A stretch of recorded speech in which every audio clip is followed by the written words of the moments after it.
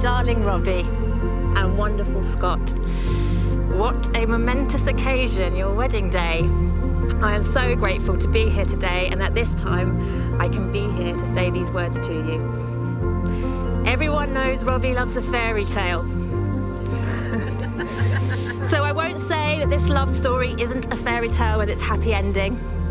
However, I believe what we nowadays typically call love is only ever the start of our love story.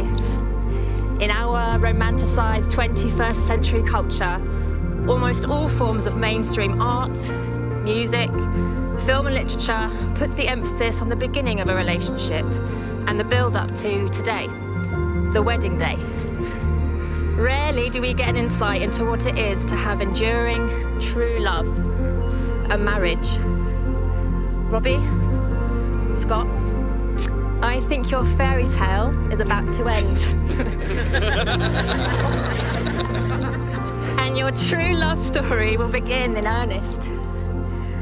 A life together in unity. My wish and hope for you both is that you continue to love and support each other. Have patience for each other when it is needed, and that you help each other grow into the best versions of yourselves and that you can be. I have gifted you both a kiss, a Peter Pan kiss, a thimble for you, and an acorn for you. A token of which symbolises endless friendship and eternal love. I had to throw in a nod to a fairy tale somewhere. But my hope is that you will let it be a reminder of the loyalty, purity, and innocence your love holds for you right now before you journey forward into married life. The ability to step out into this big wide world as an individual often stems from the knowledge that there is someone beside us whom we can count on. I believe to find the road to happiness and independence, you must find the right person to depend on and travel down it with them. Feeling close and complete with someone else is a gift, the emotional equivalent of finding home. You two have it. Treasure it. And now let's mark it forever.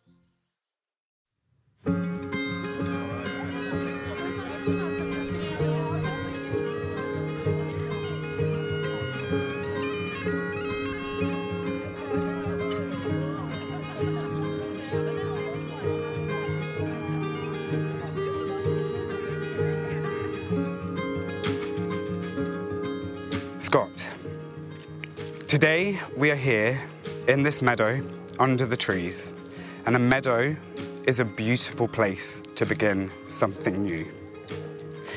Now, we've seen a full run of seasons, summer, autumn, winter and spring, passed over in each other's eyes, held hand in hand. It is in your eyes I found my strength. In your heart I have found my love. In your soul I found my mate. and in your arms I've found my home.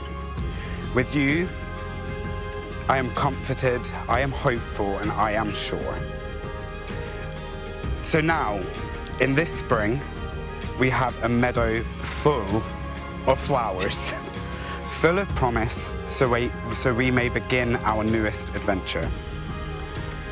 I want to build us a garden of abundance with a corner devoted to each season, with daffodils in spring and falling leaves for autumn, with an oak tree that bends but never breaks in winter storms, and every year roses in summer blooming over and over. Each year, the seasons will remind me of when I loved you first and how I love you now. Let us watch the trees grow older together, those that against the prevailing wind provide some shelter. Swim in the wildest waters, cherish each sacred herb and flower that may feed us, and let us sit at the end of day beside each other in firelight, always. Let us be interwoven together, rooted securely in this earth with spirited wings to let us soar. Never one removed from the other, each enriching life for the other. I promise to love you without reservation. Oh God, hold it together. To protect you in times of trouble, encourage you in times of trials, and help you to achieve all your goals. I promise I will cherish every moment with you. I will stand by you forever.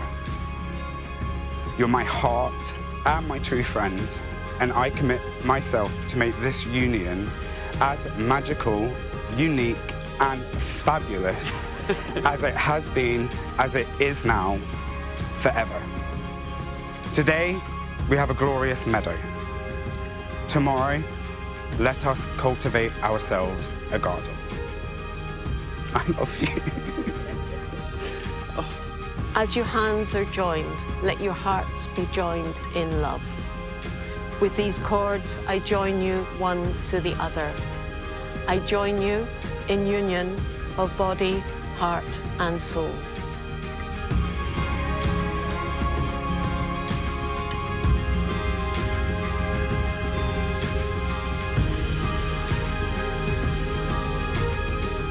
So I wrote these in a language only you would understand. Once upon a time, in the Highlands of Scotland wandered a handsome prince.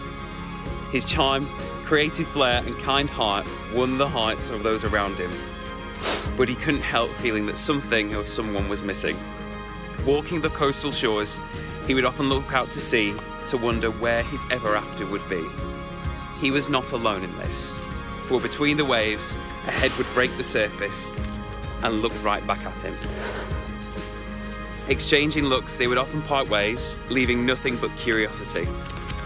Storms would rage and waters would stir until one day, the prince noticed something laid on the shoreline, being beaten by the waves. Unsure to what he had found, the prince approached with caution, soon discovering it was merely a boy, wrapped in a coat of wet fur. It was a Selkie boy. That same Selkie boy the prince had been exchanging glances with in times gone by. The prince took the Selkie boy and his coat home, nurtured him, loved him, and made him feel safe and secure, more so than the Selkie boy had ever known before. So much so that he knew that the Selkie boy knew that this was his purpose to do this for the prince in return, and over time, the prince taught him the ways of earth and fire, and in return, the Selkie boy taught him the ways of air and water. Each day, their love blossomed.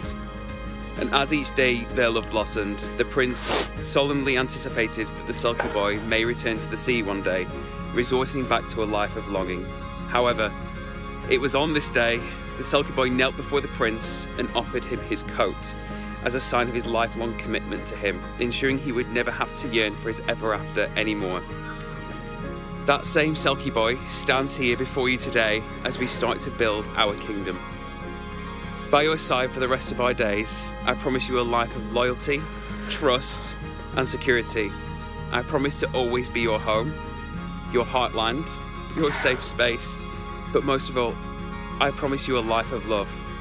I will always be your ever after, as you have always been mine. Robbie, do you accept this ring as a token of my love for you? I do. Scott, I love you. do you accept this ring as a token of my love for you? I do.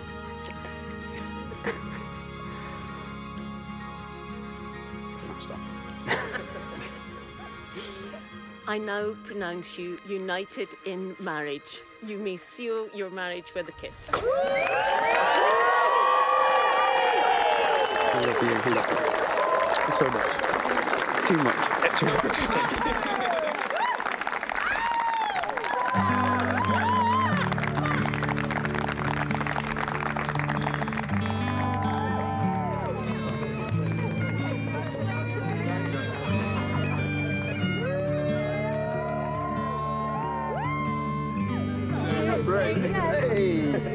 Oh, yeah.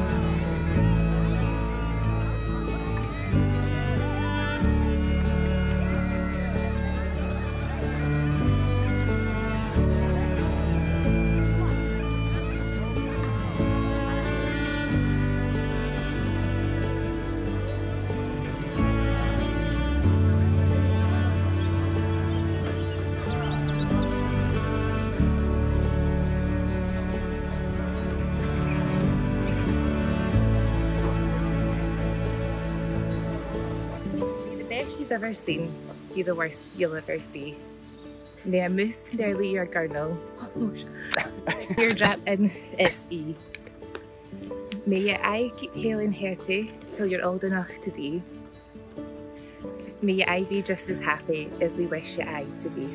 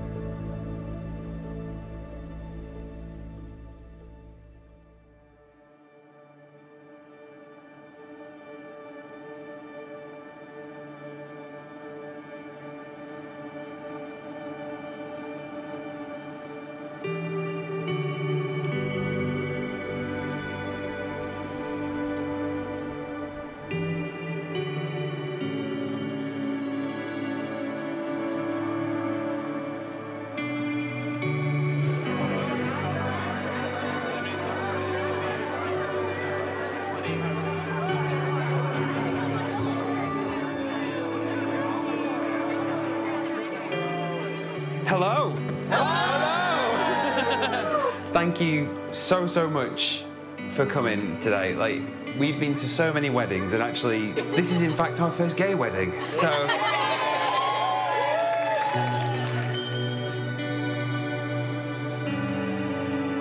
So yeah, I just wanted to kick off and say a big thank you for you all coming and making the journey. We appreciate we do live in the arse end of nowhere. And we hope that throughout your time here, you will come to understand why we love this arse end of nowhere so much. Lynn, thank you for welcoming me into your family. From first meeting you, I was terrified at first because Robbie's first one says, I was getting dressed up and Robbie said, don't worry, she doesn't like any of my boyfriends anyway.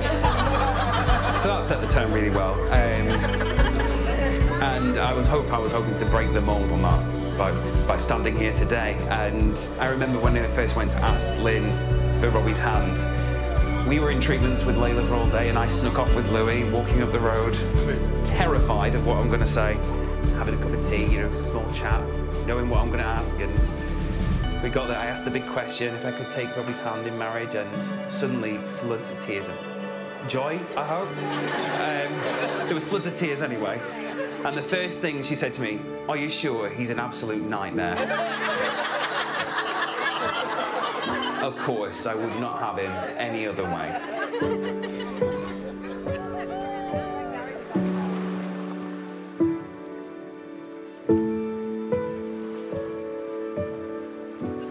My darling husband.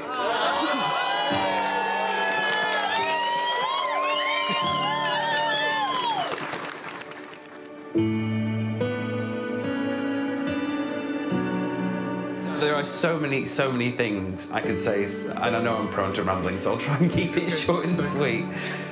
You have changed my life. You've shown me what love is, and you've shown me to love myself, which you know I've always struggled with. We talk about me and you when elements collide. You are fire and earth, and I'm pure air and water, the other gas, emotional, airy, off in the clouds. And you would expect when storms collide, when elements collide, you would get storms. But I think when there is tough sailing, it is just you and I, and we work through it completely, and we let our elements collide to build a paradise. I love you, Mr. Baird-Green. Mr. Baird-Green. And thank you for always being you. It's always been you. Always. My ever after. So, ladies and gentlemen,